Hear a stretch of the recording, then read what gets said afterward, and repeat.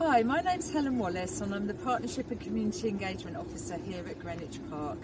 We're about to start an exciting 4-year project called Greenwich Park Revealed, which will restore this amazing historic landscape for future generations. If you follow me to the top of the hill, I'll show you our plans for our new community cafe, volunteer hub and outdoor learning centre. Okay, we're here at our contractor's yard, which is between Vanbrugh Gate and the Flower Garden. And as you can see, at the moment, it's all closed off to the public. But we want to create a community cafe and kitchen garden and a volunteer space in some unused areas of this yard.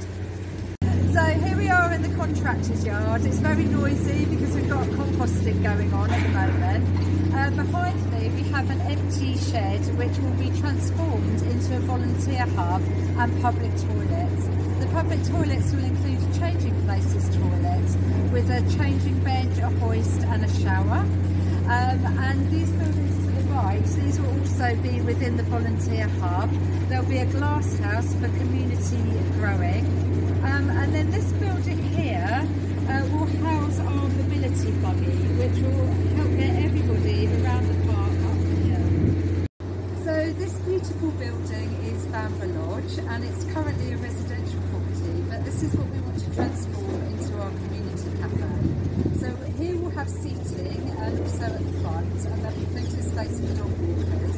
And then at the back, that will become our community kitchen garden with raised beds for volunteer groups to grow local varieties of fruits and vegetables.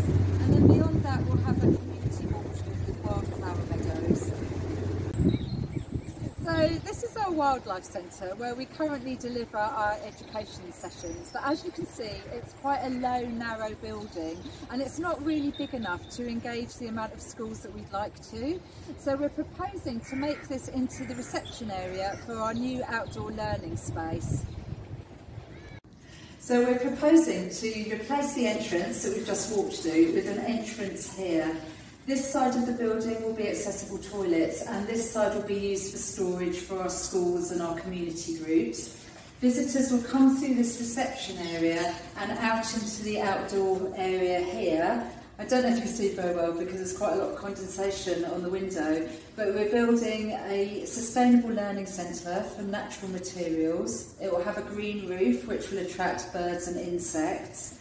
This grassland area will be enhanced for wildlife and we'll also have a wildlife pond so that children can pond it. What we really want to do is to make sure that we bring learning into the outdoors.